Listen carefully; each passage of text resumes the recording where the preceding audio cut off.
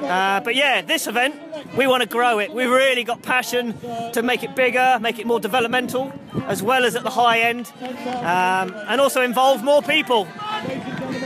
Go on, Joe!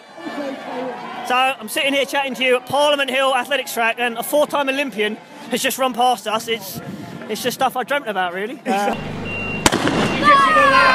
we're off the women's A race. Let's go, ladies! Going to the 10,000, Natasha Doll, straight out to the front as she should be. Pace.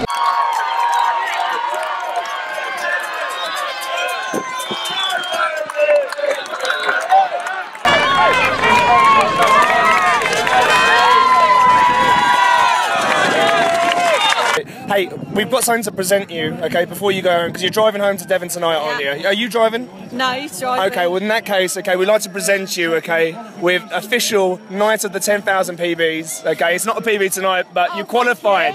Well done. Thank you. Am I allowed to actually drink it? You can drink it, of course you can. It now? But, hey, you've qualified, you've got the time. Yay! Cheers! Cheers!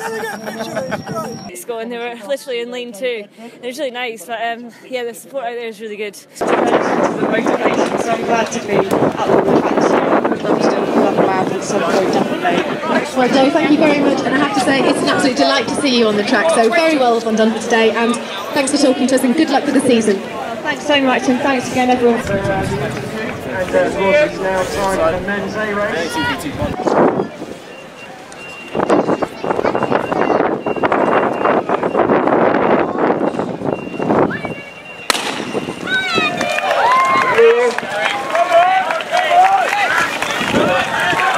For the men's 10,000 A race, Highgate 2014.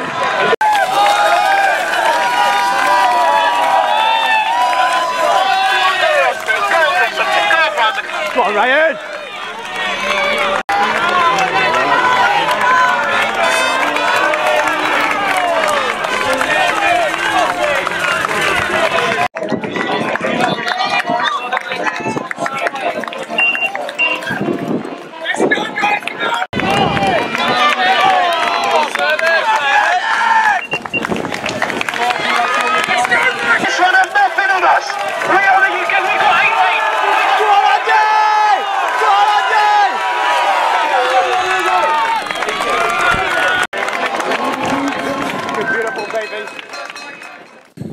As we can see, okay, we've got your champagne, okay, and you got your trophy. Did you have a good night?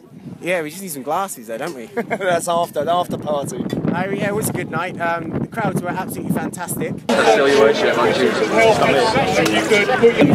Obviously, Olympics is a long way. I've got 18 months to get ready to try and look at qualifying. So I've got 18 months to, you know, maybe get another marathon in. Well, I will get another marathon in.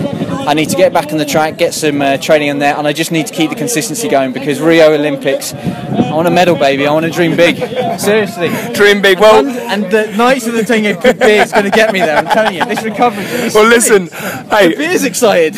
on behalf of you, just gave some nice compliments about Andy Vernon about having lots of injuries. I know following you, okay, through your thing. Hey, you've had a lot of injuries as well. It's good to see you coming back just after 4 weeks off of the London Marathon. Okay, so congratulations to you, and Tom, let's have a good season. Legend. Give us a kiss. Exclusive. I'm not gay. Oh, damn it, I didn't see that. Oh. So it's just, I was trying to break him, but when you got Chris Thompson on your shoulder, you're trying to break Chris Thompson, it's not easy, and I knew what was coming, and I was trying to get ready for the kick, and I just couldn't go with him in that last lap. The fact that they came close to the track, I think, helped the athletes. I think it gave an atmosphere which you would only normally get in a stadium with 20,000, 30,000 people. So I think the athletes gained a real benefit from the people that turned up tonight. This is a great concept, and a concept that must be developed, and it will reap rewards in time. Thank you very much, David Bedford, and thank you for the deck chairs as well. Thank you, and thank you for the beers, right? Okay. Tell your mother, okay? It was always a pleasure. So we're going to start out.